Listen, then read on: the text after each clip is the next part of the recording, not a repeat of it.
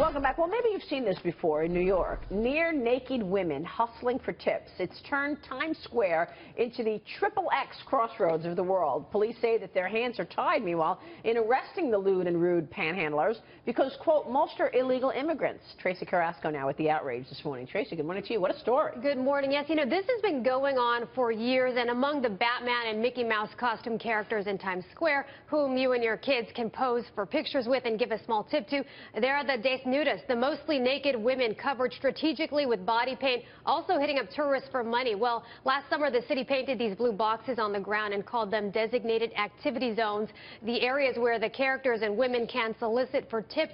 But the panhandlers frequently wander out of their designated areas and can get pushy looking for customers and tips. We spoke with some visitors who experienced this. They just kind of try to come right up into your face and, you know, want a picture, and, you know, they're just, you know, looking for money. A little bit pushy, asking for more. I think they're trying to make a living. Do you get upset when they don't give a tip? Yes, it's tip, only tip, only tip.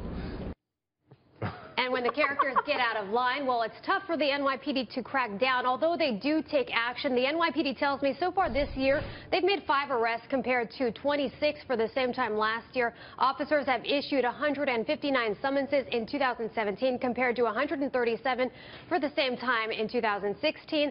A law enforcement source told the New York Post the past proposals to license the often pushy panhandlers went nowhere because, quote, most of them are illegal immigrants and wouldn't register anyway.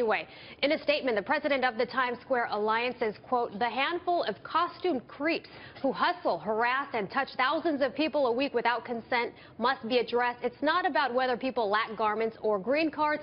It's about whether they are engaged in non-consensual or criminal conduct.